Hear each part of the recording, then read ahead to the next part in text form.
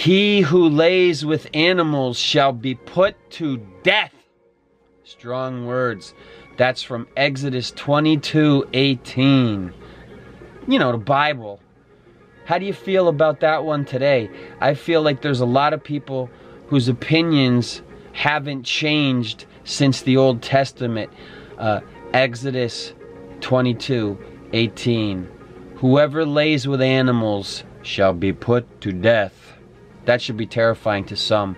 I mean, there's young women getting locked up for that now, openly. I love my dog. Yeah, too much. And in the wrong way. In the biblical way. And in the Old Testament, anybody who did that was put to death. You thought it was a punchline for a joke about a farmer and a sheep? Wrong. It's biblical.